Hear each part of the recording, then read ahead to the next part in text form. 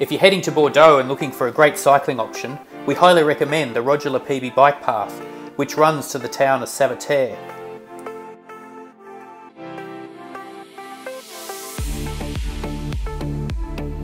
The path itself starts about 10 kilometres from central Bordeaux and is very easily reached on well-marked cycle paths. The path is fully sealed along its entire length and is 100% car-free. It's suitable for everyone of all ages and all riding abilities. From central Bordeaux to the end of the path, you'll cover a distance of about 57 kilometres. Choose to ride as much or as little as you wish. The path was a converted railway line, which means there's no steep gradients along the length. As you head out of Bordeaux, you'll pass through a number of small towns and villages. These provide a great place to have a break, grab a bite to eat, or something to drink. Alternatively, there's lots of nice shady spots along the way. You can just pull over and have a break.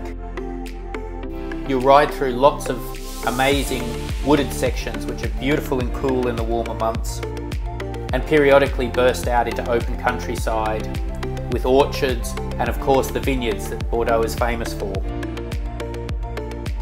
You'll always see plenty of people out on the trail, and it forms part of a number of cycling routes including the Eurovelo 3 and the Canal du Meuse, which runs from the Atlantic Ocean to the Mediterranean Sea.